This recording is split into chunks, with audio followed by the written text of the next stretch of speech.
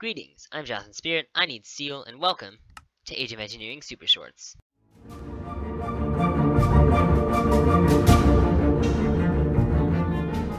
Between this episode and last, I set up a farm with a worm, which speeds up crop growth and which you get when you're tilling grass or dirt, and a cow farm with 4 cows that I kill every 20 minutes. Why?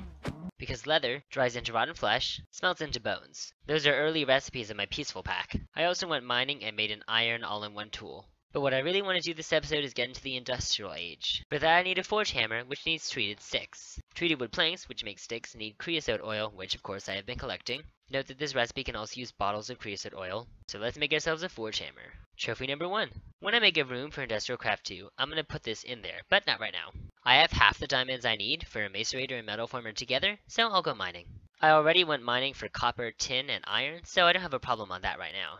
After a good while, I have finally found diamonds. It's not quite enough diamonds to do everything I want to do, so I'll skip the macerator for now. Before I make any IC2 machines, the first thing I need is a generator. Before I make a generator, though, I should probably make a room. Here's the finished product.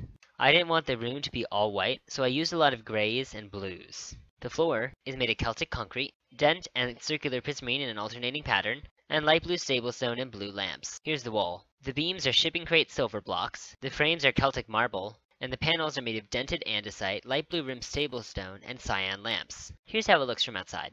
The roof is pretty much same as the storage room, but with light blue stablestone and gray and light and clear glass. I've just expanded my farm slightly and got some more leather.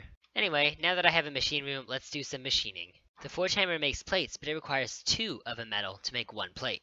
So for now, I'm going to make as few machines as possible until I can get a metal former. Good thing I have a river near my home. The crafting calculator lets me calculate recipe costs. I'll add a recipe, new group called IC2, and click on a generator to add it. If you're in the window, you can press R on a machine and press Move Items. And you can pick which item from the OR dictionary you want. Every time you see a GUI like this, you're setting a default for future recipes that you can later change. Now I can press Save. Now to use the labeling feature. To create a group of items you'd like to craft, click on the label, give it a name, press Create, and add your items by clicking on an input slot and clicking on an item. I'll add a generator, compressor, and metal former. To use the label, I click on Label and pick the label I want. Now you can see all my missing items. Let's start giving them recipes. If you press R on an item and shift-click Move Items, you can add the recipe right away. You can add recipes from absolutely any mod, because Just Enough Calculation dynamically generates its own recipe adding procedure. The second time you open up Minecraft. Now I know how many plates I need, and in fact how much metal I need too. While I wait, let's deal with rubber. Please don't ask me why the resin is in here.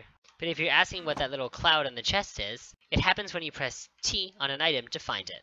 JAI conveniently searches in all nearby inventories. It even does it between walls. Because who cares about immersion? If I want to grow these rubber tree saplings quickly, I want bone meal. So it's a good thing I saved up all this leather. 2 drying racks that I'll just place up here. They'll turn leather into rotten flesh in 20 seconds. Remember, this is a peaceful pack recipe. It's not in the normal Age of Engineering mod pack, but it is approved. Rotten flesh smelts into bones. Again, peaceful pack. I'll place my rubber tree farm starting here. The fact that 1 bone meal grows a rubber tree is a vestige from 1.2.5. As you can see, I've isolated this resin spot. Now I have 4 of them. Rubber wood cannot normally be turned into planks. It can be extracted into rubber. Right-click on a spot and watch rubber fly, using a tree tap. Until you have an extractor, sticky resin turns into rubber in a furnace. 47 iron plates, wire cutters, 3 tin plates, a tin wire, an insulated tin wire, 10 item casings, and an RE battery. 18 gold plates, 18 copper plates, another forge hammer, 5 bronze plates, and 36 copper cables. 3 basic machine casings, 12 insulated copper cables, 2 electronic circuits, and a generator, and a compressor. For now, I'll just place my generator and compressor here. I can move them later with a wrench. I'll throw coal in to start making power, and start compressing these plates into dense plates. 2 dense iron plates, and 2 dense gold plates. 2 wood casings, 2 small storage crates, 10 bronze item casings, 2 toolboxes, which don't stack, 3 coils, and last but not least, a metal former. I'll place it here for now. I also want to make an extractor. The metal former has multiple modes. It can make plates like this copper plate, or wires. 1 extractor. My plan is to run power back 1 and machines in the front. I have bad experiences tearing up underneath my base. I'm going to store power with a bat box, 3 RE batteries, and a bat box. Bat boxes store energy when you break them, so in order to save energy from this generator without losing it, I'm going to place the bat box on top. Meanwhile, I can wrench these machines by shift right clicking. If you break them straight up, you only get a machine block back. Behold, 12,798 EU spared from death. Here's a quick chest for everything IC2, and finally, the trophy. Just relocating this chest a little bit. Time to mine, with cobalt and a tool station just in case. I'm having an awful lot of trouble finding diamonds. I've made 3 strip mines already. By the way, sorry about the temporary drop in audio quality. I have fans on, it's very hot. So I'm gonna try something new to mine. The EFLN, which explodes but doesn't destroy blocks. I'm desperate, so I'm okay with losing the fortune that I put on this cobalt pickaxe just to get 1 diamond. But where do I get gunpowder? My normal peaceful pack recipes require crushed coal. But if you don't have access to Ender IO, or in fact any sort of macerator, you can just smelt coal blocks to get gunpowder at a much lower efficiency. Cooking it up now.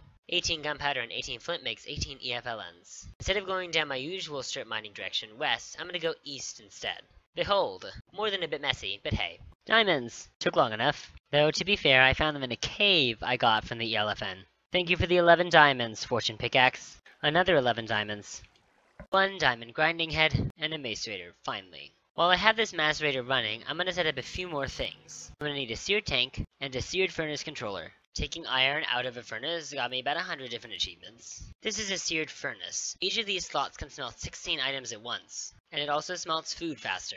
2 generators, and 2 solar panels. A macerator uses 2 EU per tick, so 2 solar panels will power perfectly. I can fill it with metals, and just wait as the seared furnace fills up.